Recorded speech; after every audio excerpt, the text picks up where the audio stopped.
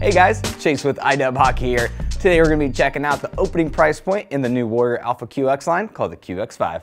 So we're going to have a one-piece construction with some thick medium density foams, real nice thickness down through the center sternum area, and then behind this top piece we're going to find the plastic insert, giving you some real nice protection for a vital area of the body.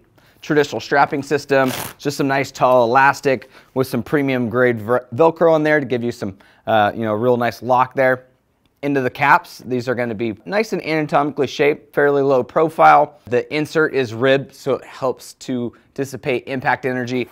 The underside of it has some medium density foam, so it's going to give you some nice comfort on top of the shoulders. We're going to have a one-piece non-adjustable bicep guard. It's going to utilize some more plastic inserts with some nice wrap around the arm, some medium density foams for comfort, and then we're going to have another elastic strap just to help anchor it in. For the clavicle, we're going to have another thin insert that's going to run all the way into the back with some medium density foams on both sides. So nice level of comfort, but offering you some nice protection too. So we'll find a very similar construction on the back, and this is going to utilize some real thick medium density foams. This whole centerpiece down the side has an injected plastic insert too. So again, giving you good protection where you really need it. Just more thin medium density foams on the sides, and then as you can see, it does wrap well around the kidneys too.